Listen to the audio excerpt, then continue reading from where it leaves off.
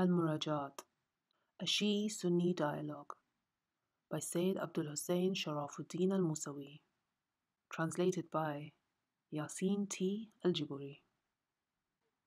60. Alqama ibn Qais ibn Abdullah al-Naqi Abu Shibil. He is uncle of al-Aswad and Ibrahim, sons of Yazid. He is also a follower of the progeny of Muhammad sallallahu alayhi wa sallam. Al-Shahristani in his Al-Milal wa Nihal has included him among Shia nobility. He is master among the traditionists mentioned by Abu Ishaq al-Jawzjani, who spitefully says, "There has been a group of people among the residents of Kufa whose sect of Shiism is not appreciated. They are the masters among Kufi traditionists." Alqama and his brother Ali have been companions of Ali alayhi salam. They have both participated in Siffin, where Ali was martyred. The latter used to be called Abul Salat, man of the prayers, due to his quite frequent prayers. Alqama drenched his sword with the blood of the oppressive gang. His foot slid, yet he continued to wage jihad in the way of Allah, remaining an enemy of Muawiyah till his death. Abu Barda included Alqama's name among the emissary to Muawiyah during the latter's reign, but Alqama objected, and even wrote to Abu Barda saying, "Please remove my name from the list. Please do remove it." This is recorded by Ibn Sa'ad in his biography of Alqama on page 57, volume 6 of his Tabaqat. Alqama's fair-mindedness and prestige among Sunnis is undisputed, in spite of their knowledge of his Shia beliefs. Authors of the 6 Sahih books, as well as others, have all relied on his authority. Refer to his hadith in Muslim and Bukhari from Ibn Mas'ud, Abu Darda'a, and Aisha. His hadith about Uthman and Abu Mas'ud is recorded in Muslim Sahih. In both Sahih books, his hadith is narrated by his nephew, Ibrahim al-Naqi. In Muslim Sahih, his hadith is transmitted by Abdul Rahman ibn Yazid, Ibrahim ibn Yazid, and al-Sha'bi. He died, may Allah have mercy on his soul, in 62 AH in Kufa. 61. Ali ibn Badima. Al-Tha'bi mentions him in his Al-Mizan, quoting Ahmad ibn Hanbal saying, "He has reported authentic ahadith, that he is a pioneer of Shiism, that Ibn Ma'in has trusted him, that he narrates hadith from Makrimah and others, and that both Shu'bah and Mu'ammar have learnt hadith from him."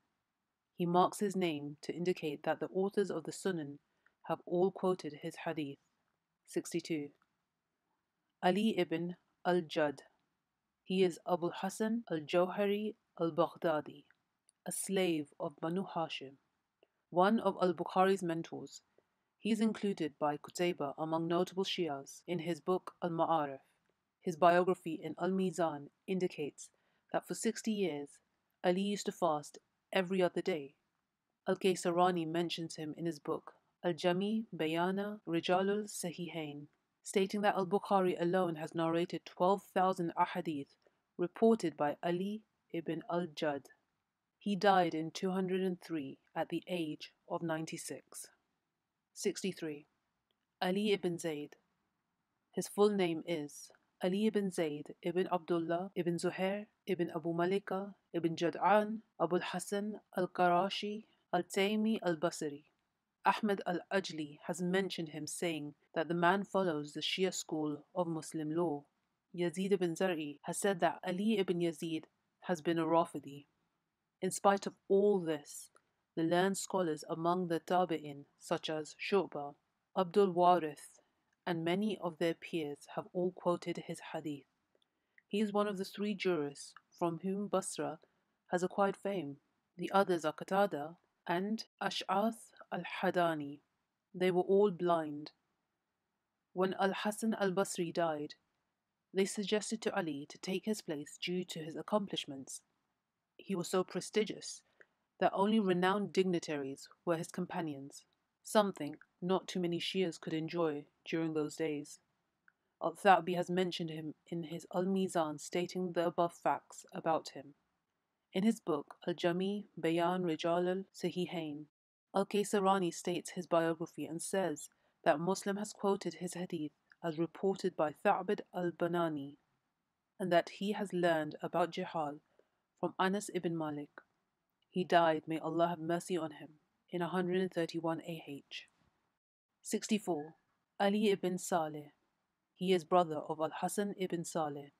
We have already said a word about his virtues when we recounted the biography of his brother Al-Hasan. He is one of the early Shia scholars, just like his brother.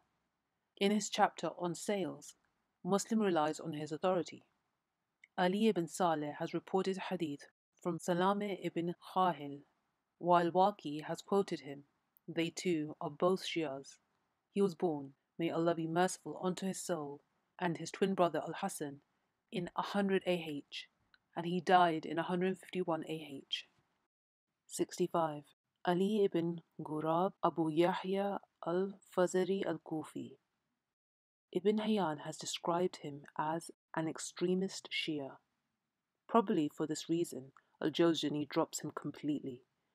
Abu Dawood has said that Ali's hadith has been rejected, while both Ibn Ma'in and Darqutni trust him.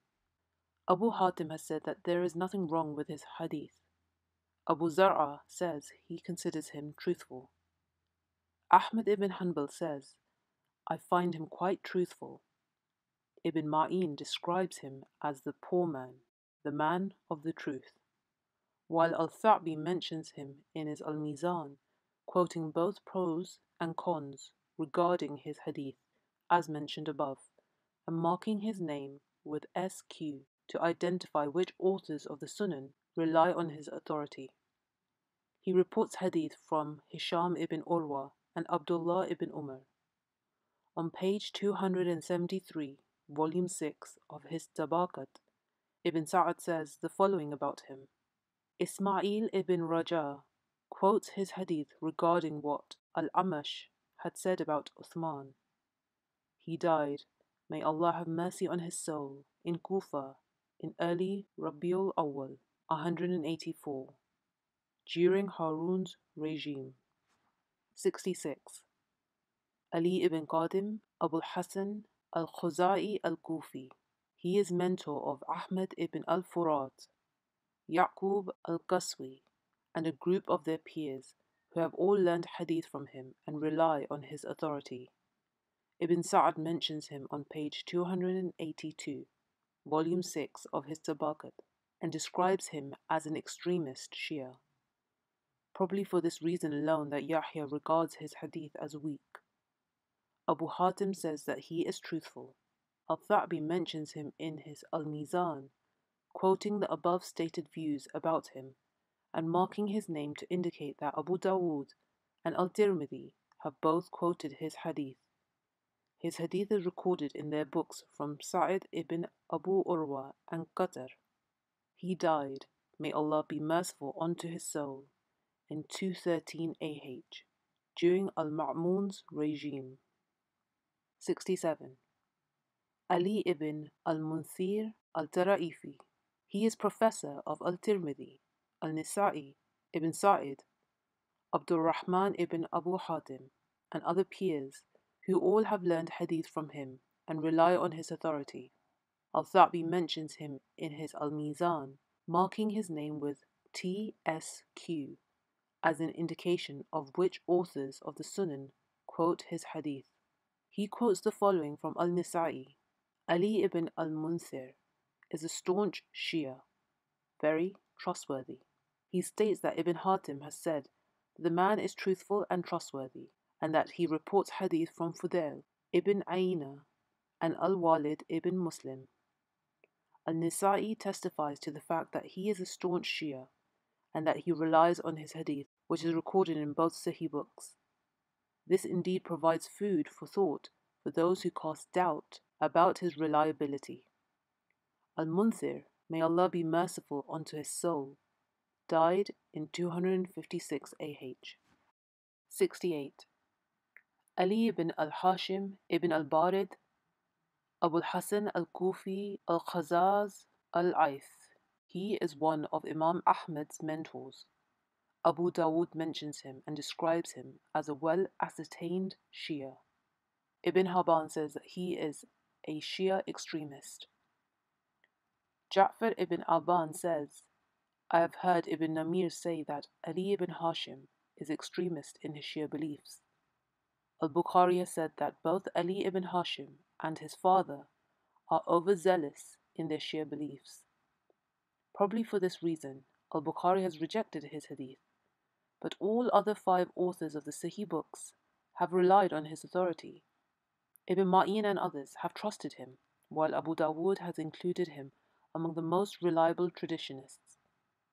Abu Zar'a has said that he is truthful, and Al-Nisa'i has stated that there is nothing wrong with his hadith.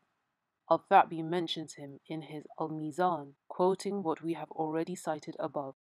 Al-Khatib al-Baghdadi, in a chapter dealing with Ali's character in his own Tariq, History, Volume 12, page 116, quotes Muhammad ibn Sulaiman al-Bakhindi, saying that Ali ibn Hatim ibn al-Barid is truthful, a man who used to follow Shi'ism.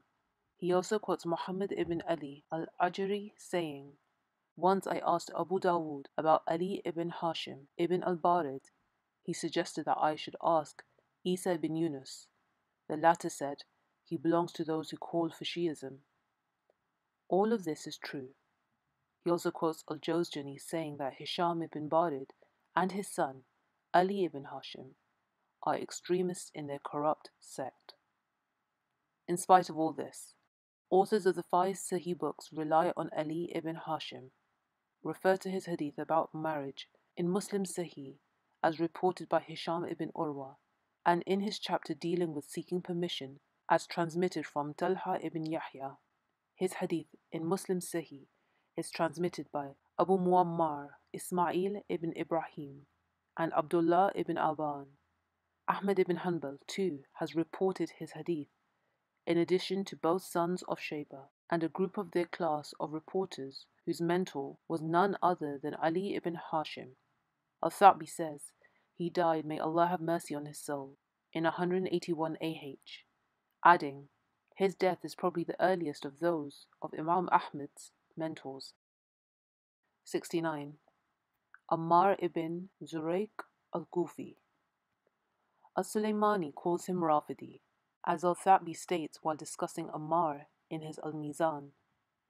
In spite of this allegation, Muslim, Abu Dawood, and Al-Nisa'i rely on his authority. Refer to his hadith in Muslim Sahih as transmitted by Al-Amash, Abu Ishaq al-Subai, Mansur, and Abdullah ibn Isa. His hadith is reported in Muslim Sahih by Abul Jawab, Abul Hawas Salam, Ibn Ahmed al-Zubayri, and Yahya ibn Adam. 70. Ammar ibn Muawiyah or Ibn Abu Muawiyah. He is also called Khabab or Ibn Saleh al-Dihni al-Bijli al-Kufi, Abu Muawiyah. He is one of the Shia heroes who suffered a great deal of persecution while defending Muhammad's progeny sallallahu alaihi wasallam, so much so that Bishr ibn Marwan cut off his hamstrings only because he was a Shia. He is a mentor of both Sufyans in addition to Shu'bah, Sharik, and Al-Abar, who have all learned hadith from him and relied on his authority. Ahmad ibn Ma'in, Abu Hatim, and other people have also relied on his authority. Muslim, and 4 authors of Sunan have quoted his hadith. Al-Tha'bi has included his biography in his own Al-Mizan and quoted the views stated above regarding his being a Shia and a trustworthy traditionist, adding that nobody has spoken ill of him except Al-Aqili, and that there was no fault in him other than his being a Shia. Refer to his hadith about the pilgrimage in Muslim Sahih from Abu Zubair. He died in 133. May Allah have mercy on his soul.